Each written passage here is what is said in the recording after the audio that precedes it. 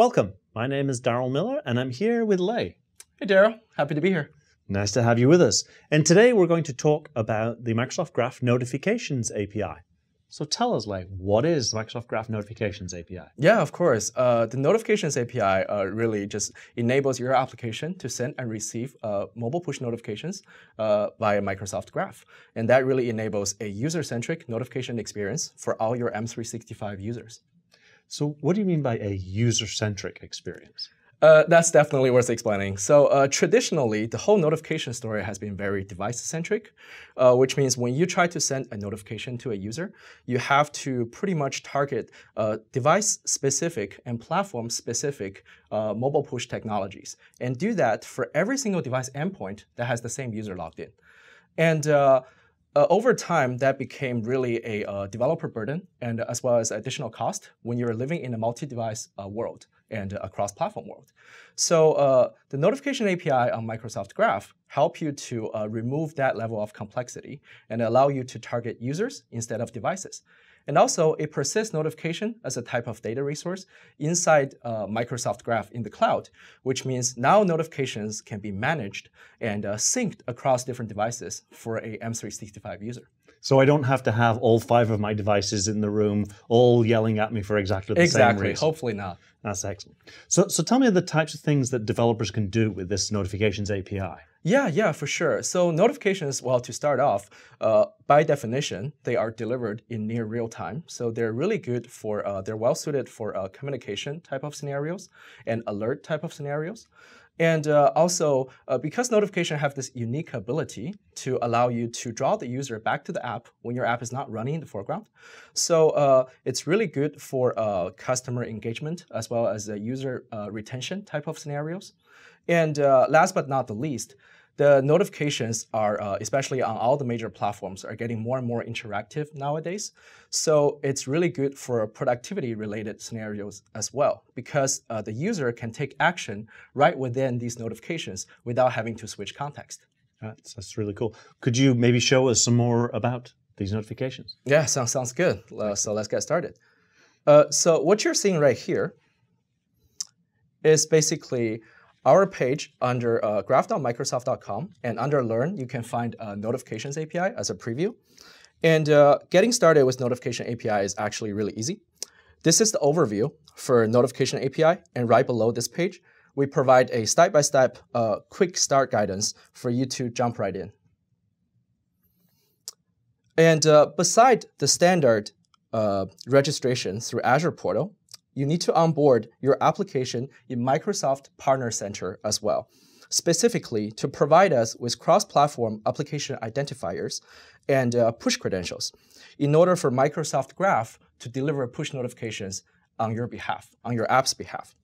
And this is because of all the infrastructure with Google push notifications or Apple push notifications. It's that registration process. Precisely, yeah. And this is very similar to what you have to do, what you would do for any other third-party push notification service as well. And you can find very detailed instruction on that in our docs page as well. So after onboarding is done, we can take a look at how your server and client components can integrate with the Notifications API to leverage its capability. So there are 3 major steps, and we start off with registration. This allows your application client to subscribe and receive push notifications for a logged-in M365 user. This usually happens when your app is launched and logged in by the user. Well, let's take a look under the hood and see how the code works. So right here, you can see the Notification API currently has its own client SDK. You can check links in description to download the Notification Client SDK natively built for Windows, iOS, and Android.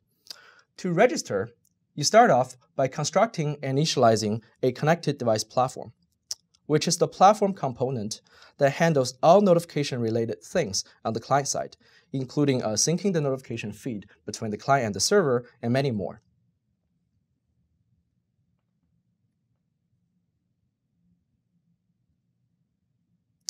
So if we look at the functional definition of this helper method, you can see that platform.accountmanager.addAccountAsync is called for the app to add the user account to the SDK. Once the user logs in with these credentials, this registers user's auth token with the platform, and this basically tells the platform that this is the user I want to receive notifications for. After that, you need to call a platform.notification-registration-manager.register-async. The application needs to register its native push channel with the connected device platform, so it can send the signal down to the client via push regarding any notification data change in this push-to-pull model that we'll explain in a second.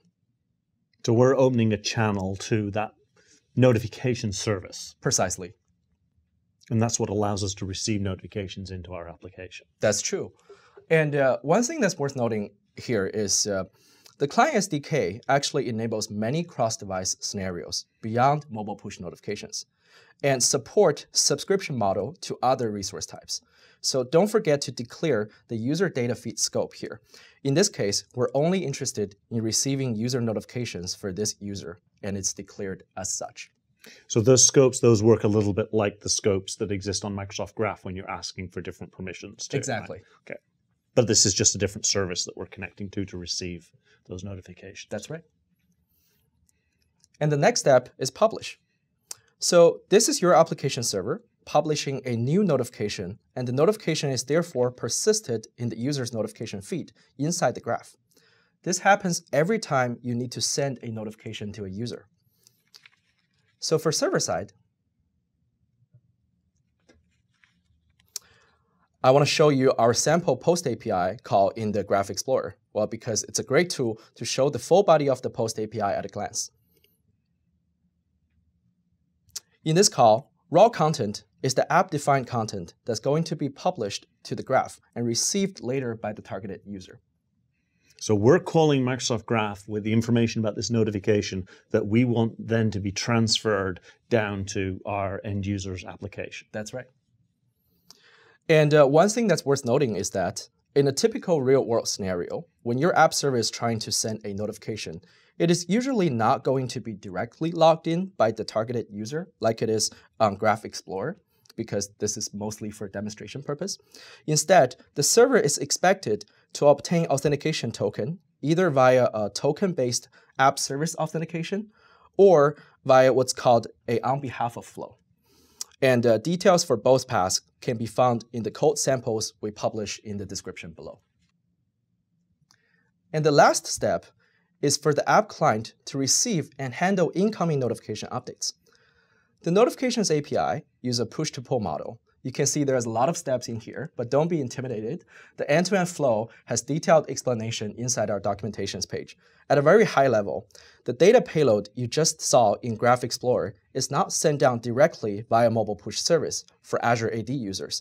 This provides additional enterprise compliance benefits. In this case, the initial signal is sent down to the application client via the native push service corresponding to the mobile platform the app is running on. Then, the app uses the client SDK to retrieve the full notification update and defines its own application logic to handle these notification updates accordingly. So these 7 steps are the bits that we do for you so that you don't have to do exactly. these, right? Yeah. That's good. It's good to point out that that's the case. This is the pattern that's used for receiving new notifications, and as well as receiving any notification status change or updates from other devices. Because in a multi-device world, the most important thing is for you to build a coherent notification experience across all these different devices, where when a notification is dismissed or take action upon on one device, it's also dismissed elsewhere. It's very important. For sure. So let's take a look at how that works. Let me just use my little cheat sheet and jump right to line 250. So you can see here, when a mobile push notification comes in, the app needs to call try-parse and then platform.processNotificationAsync in order to ask the SDK to retrieve the new changes to the notification data feed in the graph. And then so we get a signal that a notification's happened, we get some data, we process and parse that data. Exactly. That's where we process that data Yep. and actually retrieve the real payload through a secure channel between the SDK and the server. And then we can see right here, once the SDK completed the action of syncing, this event callback reader_data changed will be fired. And this is the place your application handles all the app logic regarding incoming new notifications or notification status change. You can see from this helper, read notification async. This app calls reader.readBatchAsync to read in all the changes and builds corresponding notification experience by constructing or removing local system visual notifications to be seen by the user based on the type of change received. Excellent. And that completes the experience. Cool. And can developers go and find this sample code somewhere? Yes, this sample code is published on GitHub, and we have a link in description for you to see more details. Excellent. Well, thank you very much for showing us this. It's really interesting, and it's great that we have all this infrastructure to help people get through what is obviously not the simplest process in the world, and I look forward to getting far less notifications on my devices. For sure. Notification is complicated to deal with, but hopefully our tools makes that a little bit easier, especially for our M365 users. And so if users want to get started, they just go to graph.microsoft.com and go look up user notifications. Exactly. Excellent. Well, thank you very much. That was very interesting. It's great to see that we have all these tools to help people build these notifications. If people want to find out more about Notifications API, go to graph.microsoft.com and look up user notifications.